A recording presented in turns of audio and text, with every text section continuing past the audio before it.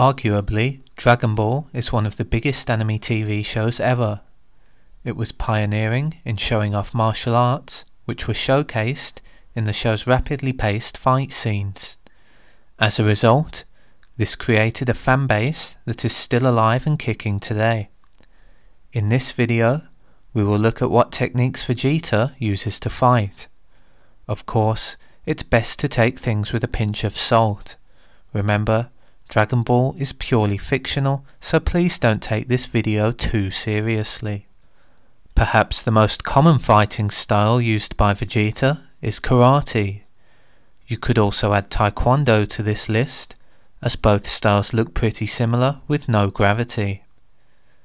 Here, Vegeta often uses his supreme athleticism to his advantage and can hit some pretty hard roundhouse kicks to the opponent's head or body. As we often see, the power used in these kicks is literally otherworldly. Vegeta is an alien after all. If you watch many of Vegeta's fight scenes, his starting stance often resembles those trained in karate. This involves a lead leg with a matching extended arm, a crouching stance, and resting arm in reserve.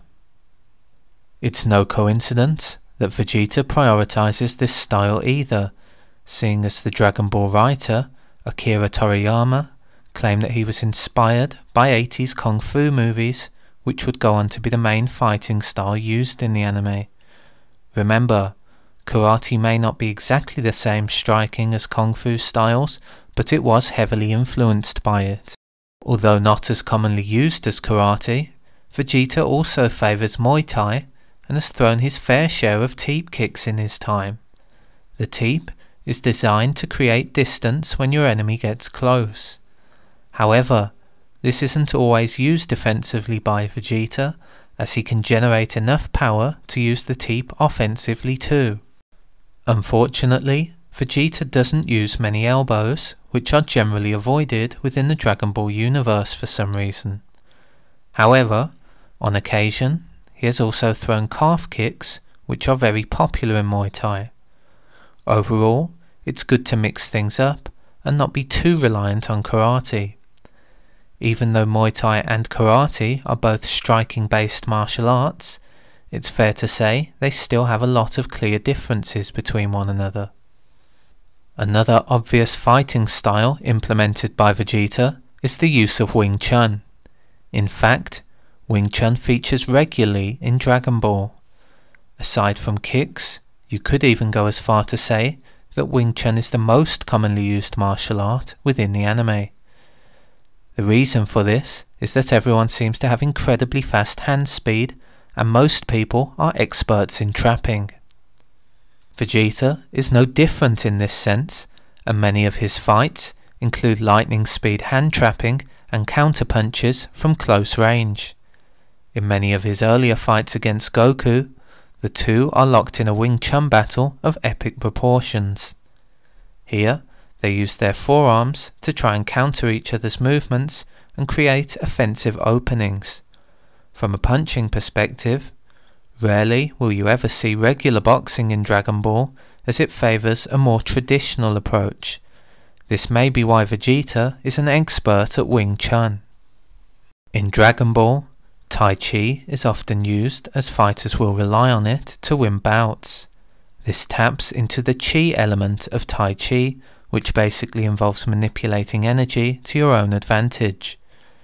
Of course, in real life, no one has ever used Chi to hurt someone, as it's physically impossible, at least in literal terms.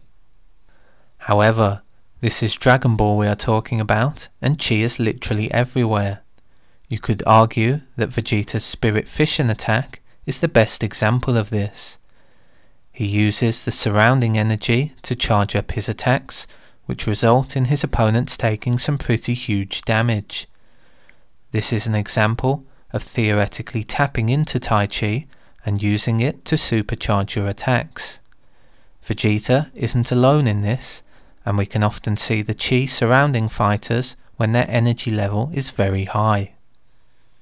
In some of the later Dragon Ball series, we can see the evolution of Vegeta's fighting style and it's clear that he's incorporated new techniques. For instance, against Broly, he pulls off a neat judo throw.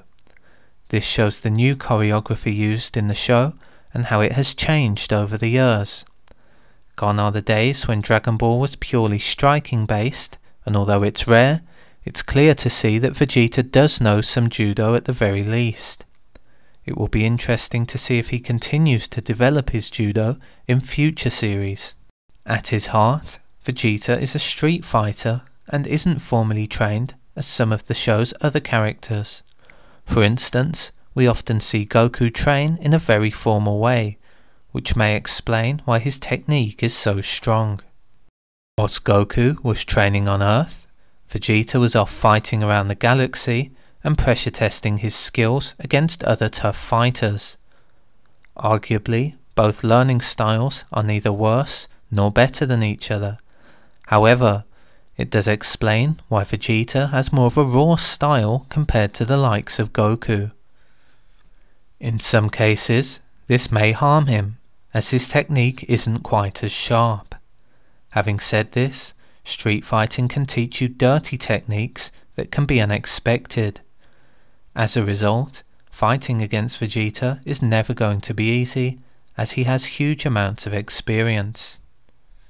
At the same time, watching his classic fight against Broly, it's clear to see that Vegeta is still an incredibly skillful fighter, so even though he has received formal training, it's often combined with a hybrid style that implements plenty of real-life experience too. Obviously, Vegeta is a very talented martial artist.